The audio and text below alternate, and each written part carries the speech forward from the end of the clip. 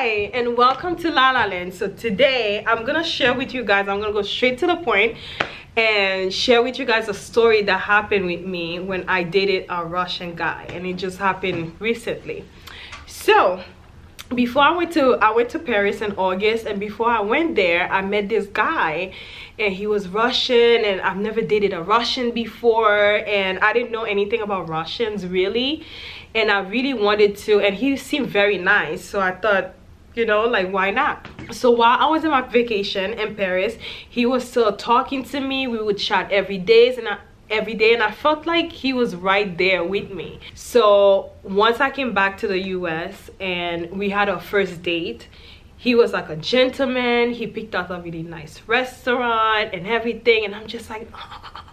Anyway, oh, by the way, I'm open to dating anyone, so I'm not just like, oh, I'll just date black men. And so now after our date, everything was so good, and I asked him what he does for a living, and he said that, you know, he goes on trips sometime for work, but not all the time, and he does deliveries. And he was just kind of like not too informative about what he does for a living. So, and I'm not the type of person to keep digging and asking him, so I thought maybe he told me it's an immigrant job and he wasn't proud of it, so I figured like I shouldn't ask him too much question about it. So now fast forward, we're having the best time. We would go on dates and everything, and I asked him, have you ever been with a black girl? And he was like, no, but I like you. That was like the first sign I should have seen. Like, if you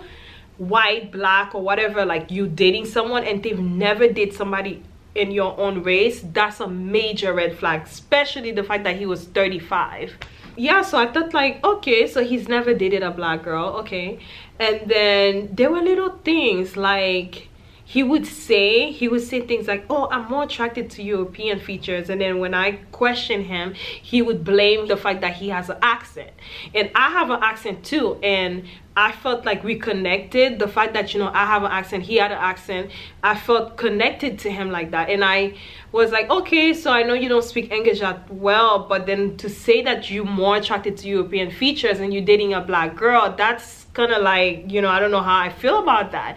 And he kind of persuaded me, so I stayed with him until he told me, sweetie, I'm gonna go on a work trip for 2 weeks, and I won't be able to talk on the phone because I have other guys next to me, and if I'm talking on the phone, they're gonna make fun of me. And me, like an idiot, or I wanted to believe him, I believed every word that he said. I was like, okay. So a week went by, and then by the second week, I sent him videos. I'm like, oh my God, I miss you. I know you said you didn't want to talk on the phone, and, you know, I just miss you. And he waited a long time to message me back. And he's like, yeah, I'm sorry. I know that's not what you wanted, but, you know, I'll just go, and when I come back, and I'll explain everything. I don't go on many trips, just once in a while. When he came back, you know, women, we have an intuition. So I kind of felt like something was different about him, the way he walked. And mind you, for someone who claims he doesn't speak English that well, he would use huge terms. After, like, you know, I noticed that every single night we would talk to each other, and on the weekends we would see each other, and then we weren't seeing each other or talking to each other. Then I told him, okay, you know what, I can't do this anymore. Then he's like, yeah, I think we should stop. I think it's not the right time right now. We should stop. And it was just weird. Like, if a guy is willing to just let you go just like that, when he was so persistent in the beginning, there's something wrong. So I was like, okay, who is she? Like, there has to be another girl. Like, let me tell you ladies something. A guy would not leave a P without having another P to replace it. He's not, you know, he's just not. So I knew there was another girl. He's like, no, there's no other girl, it's just my job. Like, I'm very busy right now. I can't, you know, I can't do a relationship right now. That's why.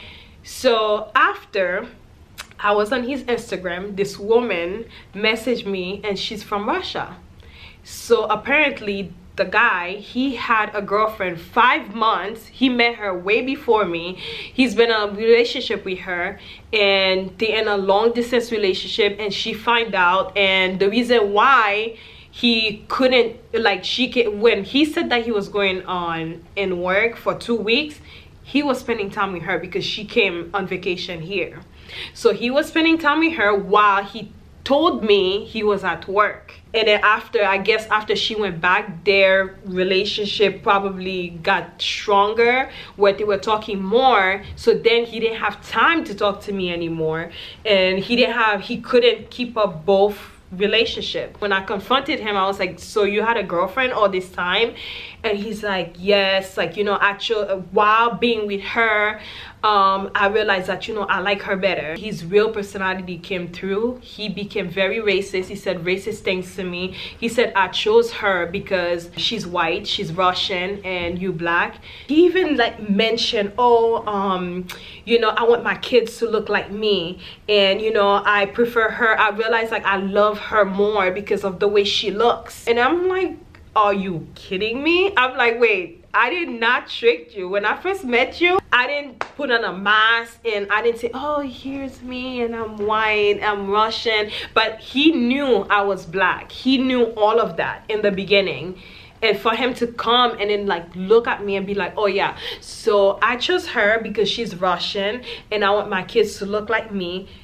And I'm just like, so you basically wasted my whole time. And you're so fucking fake because you act like you in love with me. Like, I'm telling you, like, he was so possessive. Every time, like, after I leave work, I have to tell him, and then he measures the time when I get home, and then I will call him on the phone. We will talk on the phone for hours. And if after all that, he stays in my face and said that, yeah, I didn't really like you, you know, I picked her because she's this, she's that. And I was like, why? And then the thing is, in Russia, she does this. I work in a bank, she also work in a bank, so there's not, we do the same thing for work. So it was the exact same thing that we do.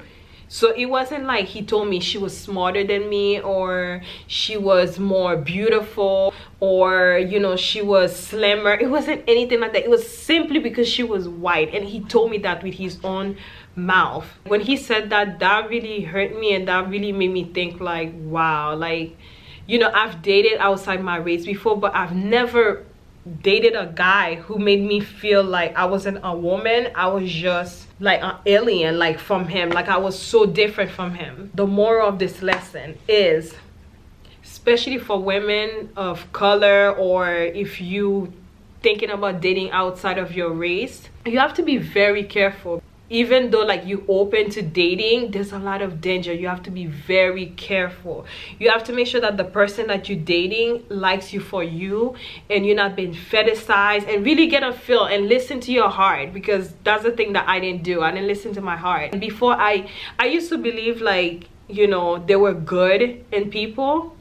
And even guys, like, when they're really nice, I used to think like, oh my god, like, this guy is so nice, and, you know, I'll trust him. But no, the nice ones, those are the ones that you have to watch out for. Those are the ones that will sit you down, tell you, oh honey, you're coming over, don't eat, you know, stay hungry, come to my house, I'm going to cook you something. And then you go to their house, you starve yourself the whole day, you starve yourself for a whole week, and you go to their house, they cook you a nice dinner, they put it in front of you, and before you take a bite, they take the food away. That's exactly what he did. He made it seem like he was so nice, and I started seeing signs way after. I guess the first sign was probably him saying he was going away for work for 2 weeks, but then some people, they do have jobs where they have to go away, so I trusted him. But it was just like the end, after she came back, she went back, and it was just like, yeah. So yeah, so that's what it is, ladies. No matter where you're from, if you are open-minded about dating outside of your race, make sure that you date someone, make sure you know their heart, make sure you listen to your heart, and make sure that you pay attention to every sign, and be honest with yourself. When you see those signs, you stop it right there. Anyway, there will be more stories I want to share with you guys, but yeah, and that's it. Subscribe. Bye.